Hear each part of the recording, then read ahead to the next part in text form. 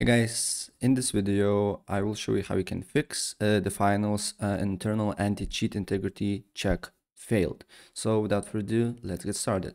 First of all, you just need to open up Steam, go to library, go to the finals, right click on it, properties, then go to installed files, browse, and then what you need to do here next is to go to the finals folder here.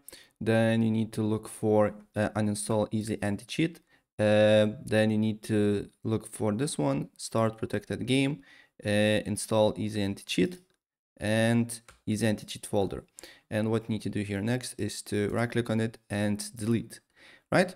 And then you need to go back on the installed files here and verify integrity of the game files, and these files will be back. So maybe your easy anti-cheat folder and the files in it is somehow corrupted. So to prevent that, we just need to delete the files and verify integrity of the game files to get it back. And then after this, you just need to look if the problem persists or not. And if the problem persists, another thing that you can do here, you can just press Windows and A key, or simply on search, you just need to write run. And you just need to delete the finals cache files. On this search box, you just need to write % local app data %. Then you need to look for discovery folder, and then you need to delete it. And then you need to look for embark folder, right? It should be here, and you just need to delete as well. And after you do so, you just need to look if the problem persists or not. And if the problem persists, then another thing that you can do here, you just need to again go to on search.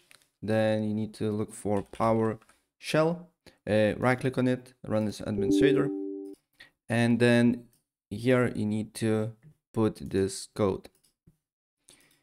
Here I will put this code bc edit / set dtrace off. Press OK, and then restart your computer, and then you need to look if the problem persists or not.